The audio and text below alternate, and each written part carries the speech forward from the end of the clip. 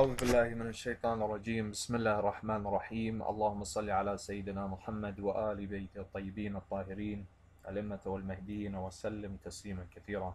السلام عليكم ورحمة الله وبركاته.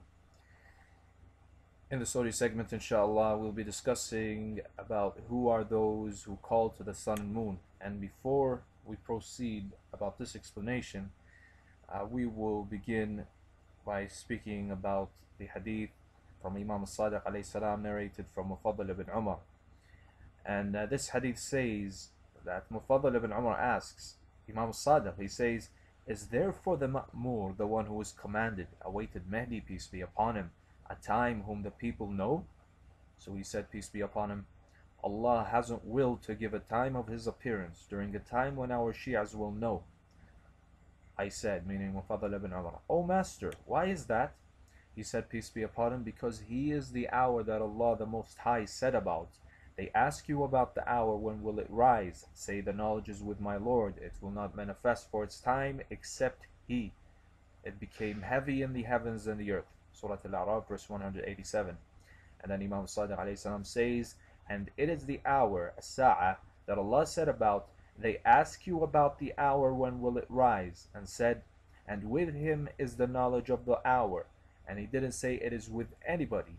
Surah Al-Nazi'at, verse 42. And then he says, Imam Sadiq alayhi salam, do they wait for the hour to come to them by surprise, for its conditions have come? Surah Luqman, verse 34. And then he says, the hour came near and the moon has been split. Surah Al-Qamar, verse 1, Bisharat al-Islam, page 352. So, in this narration, Imam Sadiq alayhi salam is giving us verses from the Quran al-Kareem that tell us that the hour in these verses, as-sa'ah, is Imam al-Mahdi alayhi salam. And so, when we look into the hadiths of Ahlul Bayt alayhi salam, when they speak about, for example, they interpret the hour, it refers to a man. And what is interesting is that the last verse in which Imam Sadiq alayhi salam mentions the hour came near and the moon has been split, the moon here, according to the hadiths of Ahlul Bayt alayhi salam, it's interpreted into the wasi, the successor. So who's the successor?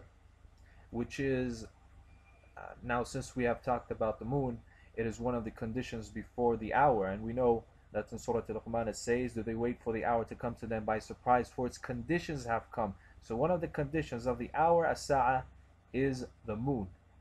And Ahlul Bayt alayhi salam interpret the moon to be a successor. So who's the successor? That comes before Imam al-Mahdi alayhi salam.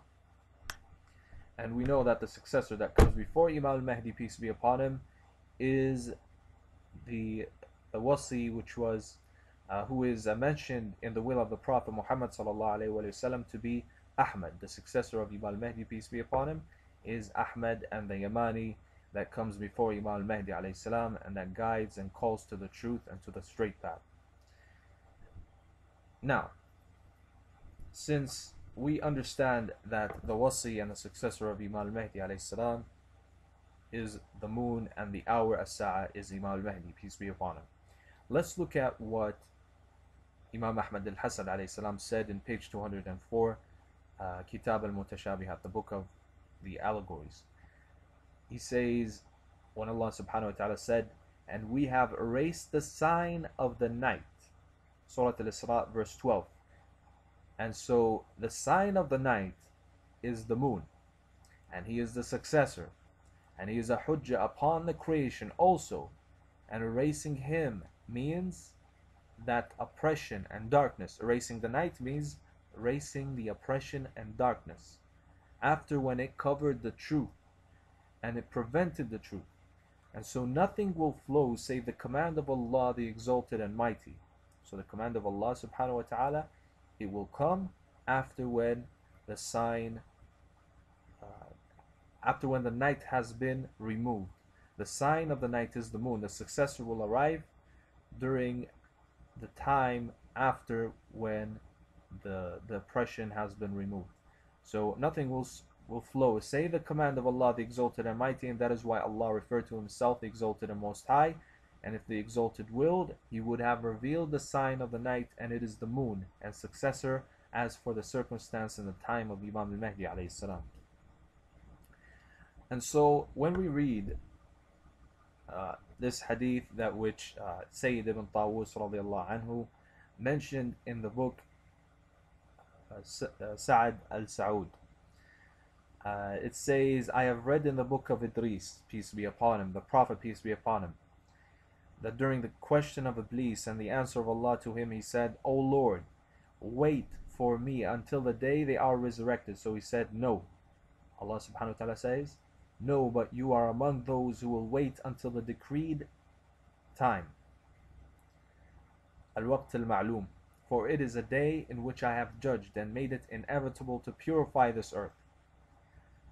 On that day, from the disbelief and polytheism and sins, and will elect for that time servants whom I've tested their hearts for faith, end of times, and stuffed them with piety, sincerity, certitude, and taqwa, fearing Allah, reverence and truth and meekness and patience and peacefulness and good works and asceticism in the dunya, in the world, and a desire for what I have.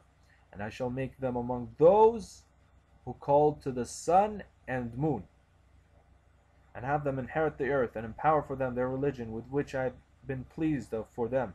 And then they worship me and not partner with me anybody.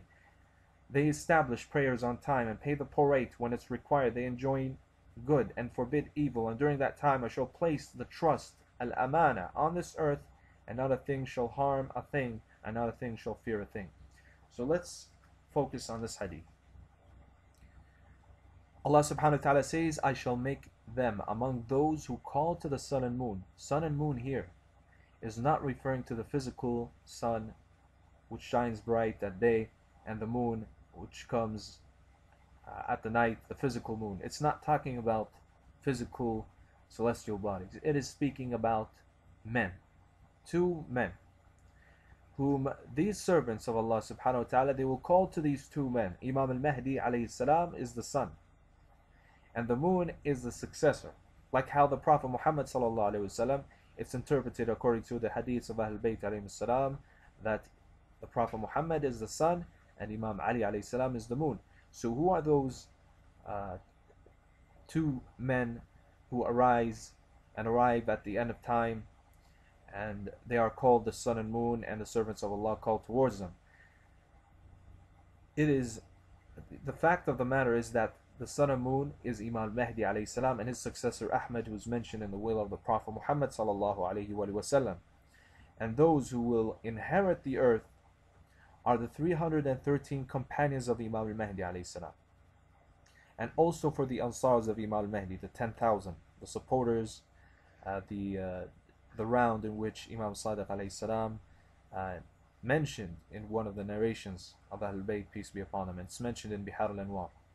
So, and it also talks about that these people, they worship Allah and do not partner with anybody in worshiping Him. They establish prayers on time, pay the prorate when it's required. They enjoin good and forbid evil, and during that time I shall place the trust, al-amana, on this earth. Al-amana is the wilaya of Ahlul Bayt alayhim salam. And the wilaya of Ahlul Bayt, peace be upon them, as we know that Imam Ahmad al-Hassan alayhi salam, Ahmad the Yamani, has a wilaya from Allah subhanahu wa ta'ala, that people have to pledge allegiance to the Yamani. إنها لأحد الكبر, that the wilaya of Ahlul Bayt alayhim salam is among the greatest signs, of Allah subhanahu wa ta'ala before the emergence of the hour Imam al-Mahdi alayhi salam.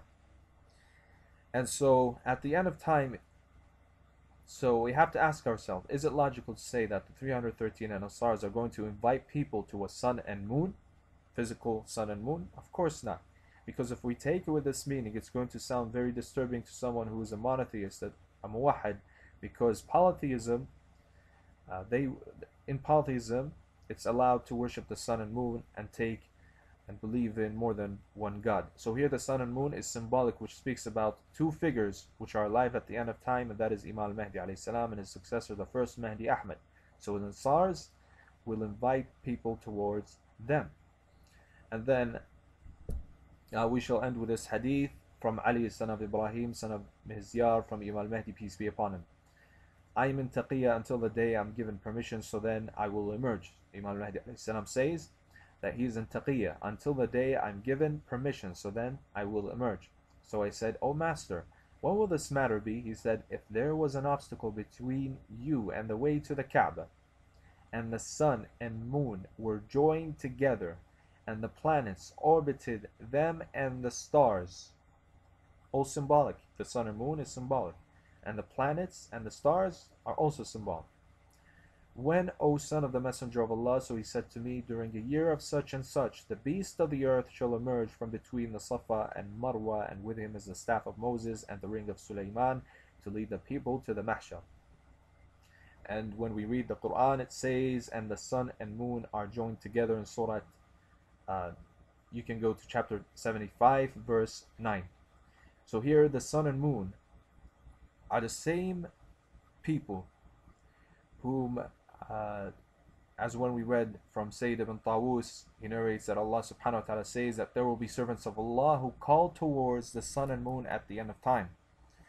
So the sun and moon here is Imam al-Mahdi alayhi salam joining together, Imam al-Mahdi, peace be upon him, and the Yamani, peace be upon him. And we can also say that when we mention the planets and the stars, they are also great servants of Allah subhanahu wa ta'ala.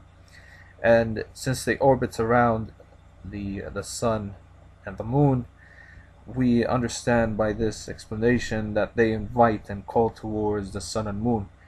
And they are the servants of Allah, they are Ansars, they are supporters of the sun and moon. Meaning Imam al-Mahdi alayhi salam and the successor Imam Ahmad al-Hasan alayhi salam, the Yamani, who is the minister, the vizier, the successor of Imam al-Mahdi, Muhammad ibn al-Hasan, peace be upon him. And so we end with this audio segment. وصلى الله على سيدنا محمد وآل بيت الطيبين الطاهرين الأئمة والمهديين وسلم تسليما كثيرا.